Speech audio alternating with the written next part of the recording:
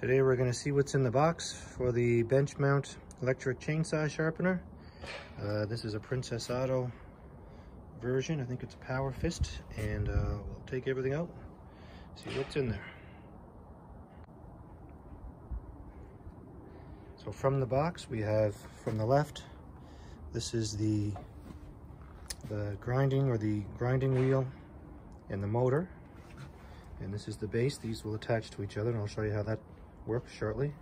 This is the base of the plate where the chain is going to ride, and we have some handles and knobs that we're going to use to connect these two, and that's everything. The wheels are here. The grinding discs, there's 3 different sizes, and I'll look mine up. I think I'm using a 3/16 on the chain that I'm going to be using for the most part. And yeah, we'll go from there. We're going to unpack what we have here and put all this stuff together. So just to make it look nice, I basically took a measurement. So here's the middle of my little workbench that is now going to be my chain sharpening table, and there's little ridges right here. So this is important that when you do go to install this, and this is just going to be about ballpark-ish. There's my center is right there, and so that's backed up nice and tight against the edge of my board, and I'm just going to put a little mark where I'm going to drill so I can install some bolts here and go from there.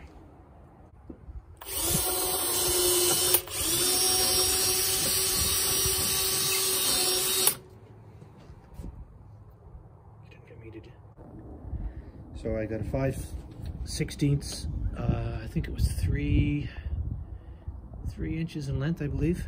Not sure, maybe 3.5, I forget. And basically just a couple of round washers on the bottom side of this little board here, and just a little lock washer and nut on the top. And I'll just tighten these up, and you can see that it's nice and tight to the board there, so it should be nice and stable, and we'll keep going. So the reason I put these nuts on the top, lock washer nut, is 2 reasons. One, it's easier to get at, obviously, instead of having it down the bottom. But the main reason is just so I can keep an eye on how tight these are, so that when I'm using the grinder, I'll be able to kind of keep an eye on the tightness. So I have this bolt, and it's going to fit in here. I'll just slide it through. Okay, and it's going to be in there like that. Now, there's a little edge, a little lip right here, a little nub, I guess, and that is going to fit into this hole right here.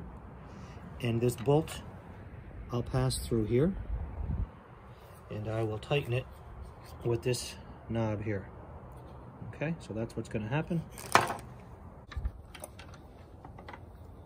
So this is going to go in there, and the bolt through there.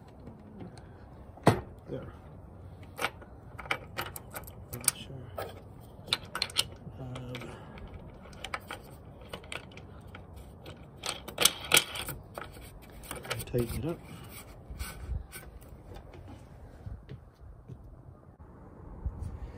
This is the handle. It just goes in there.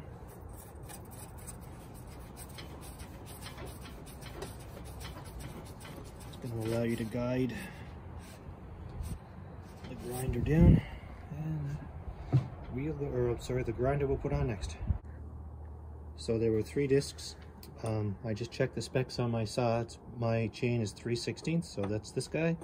So we'll pull these off into this, and we'll insert this guy in here. So this outer flange, I just took that off, and I basically will put the grinding wheel here, bring it up,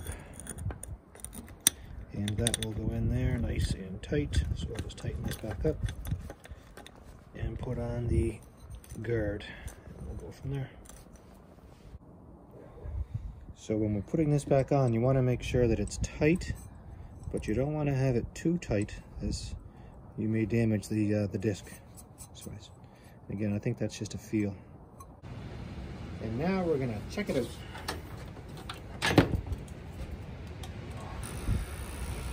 It's working perfect.